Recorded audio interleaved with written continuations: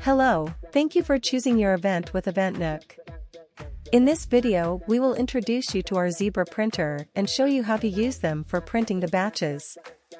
The Zebra desktop printer is powerful for printing batches in on-site event. The Zebra printers can produce high-quality prints for both sticker labels and on all cards for on-site batch printing.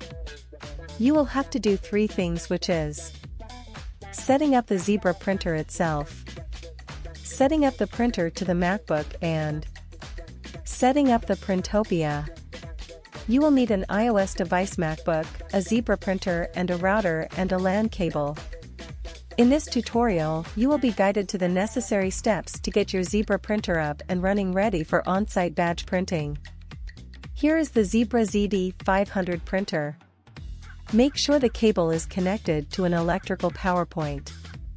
At the back of it, to the right side of the printer is where we can see the power cable and power button, while the left side is where we can connect the LAN cable and the other end goes to the router. You might have to wait a while when turning on the printer. We have to wait for the IP address. When it shows up, make sure you note down the IP address for the setup in MacBook.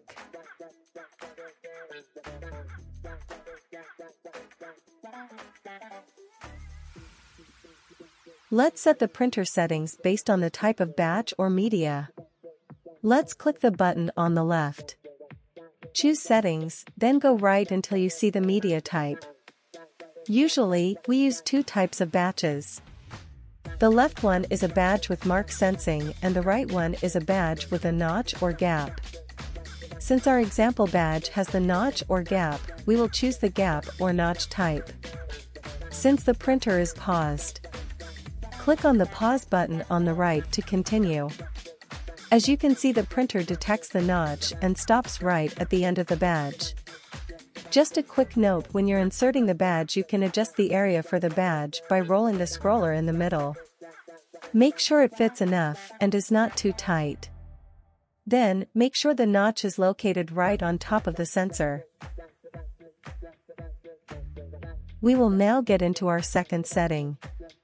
Setting up the software on your Mac.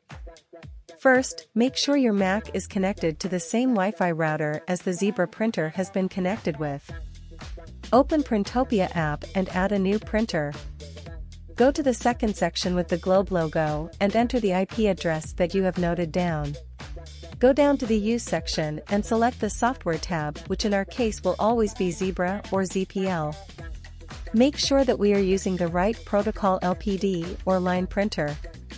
During on-site event, communicate with your other colleagues about how you would name printers. We usually go by the contour name, then the printer number, and let the last 3 digits of the IP address be left behind, so that we would know to which Wi-Fi are we connected. Let's move on to the next step.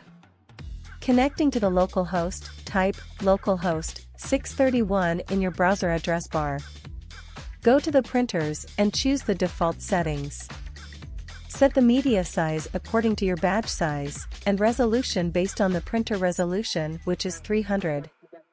For media tracking, the gap or notch badge would use the web sensing option. Set default options. And wait. You're not done yet. Go back to Printopia. Click on the printer. Choose Settings, then choose to restore defaults to update your settings on the local host. All settings for the printer and MacBook are finished. Let's try to test print. And well done. We hope this tutorial can help you to set up the on-site badge printing with Zebra label printer. Feel free to reach us out if you need any further assistance. We hope the best and success for your event.